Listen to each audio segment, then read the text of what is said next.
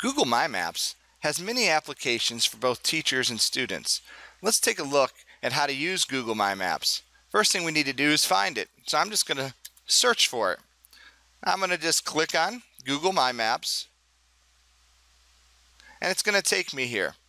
So all I need to do to create a map in Google My Maps is select Create a New Map.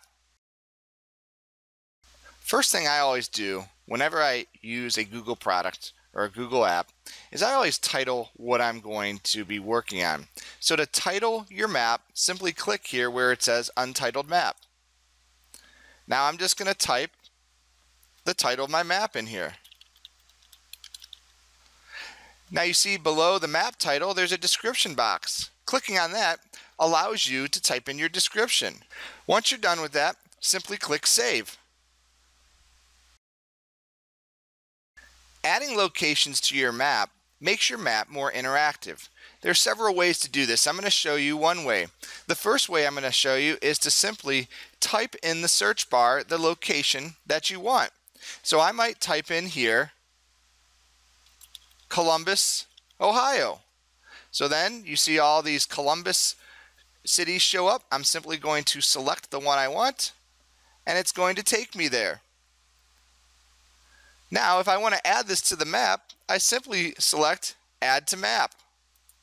Now it's added this to my map. A second way to add a location is to come up here and click this Add Marker. Now wherever I select, it will add a marker. Once you have added what you want, just click Save. To remove it, simply hit the trash can and that will delete that.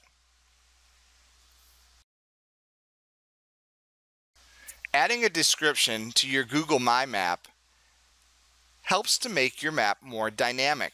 To do this, simply click on the pin. Now, what you're going to want to do is simply click the Edit button here. I can change the name of my location. Maybe I'll put Ohio State University as my point there. And then I can add a description here. So I'm going to say OSU is located in Columbus. And then I simply hit Save. Another way to make your map more dynamic is to include an image.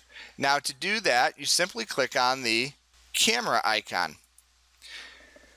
With this, you have several different options. If you have an image saved in your Google Drive or your photos, you can upload that image. I'm just going to do a quick Google image search. So I click on that, and then I'm going to type in Ohio State. So I'll just choose whatever image I like and then I'll hit select. Notice it appears here. Again, I'm simply going to hit save. Another way to make your map more dynamic is to add lines. So to add a line, you go up here to the toolbar where it says draw a line. Click on that. I'm just going to click add line or shape. So I'm going to draw a line from Marysville to Delaware. So I'll click on Marysville, and then I'm just going to drag across, and then I'm going to click on Delaware. Notice a line forms. I'm going to click again at the end of my line to deactivate that. Again, I can name my line, and I can add a description here. And then I can save it. I could also add pictures if I want. Another way to make your map more dynamic is to highlight and outline an area.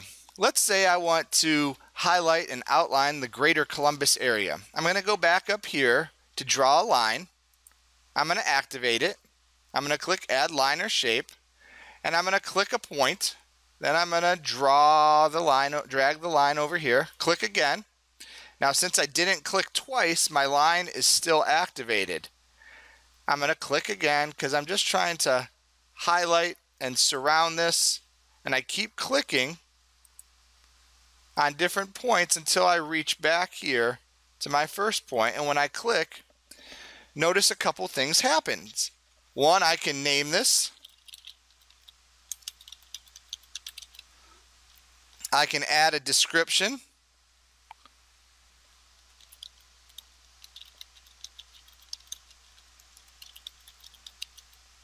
And then I can hit save.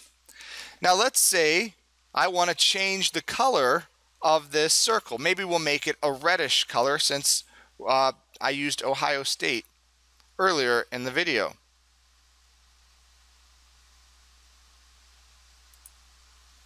I just choose the color I want, and then I can X out of that.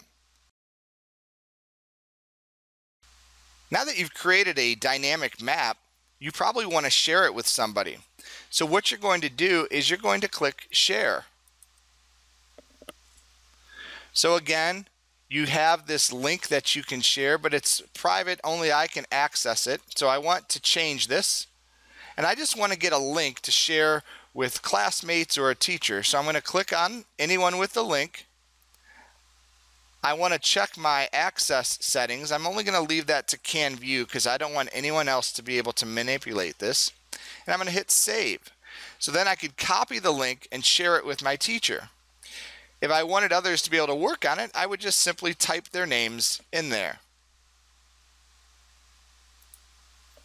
So then once you've copied this link up here, you share that with who you would like to be able to see it, and you're done. So you click Done.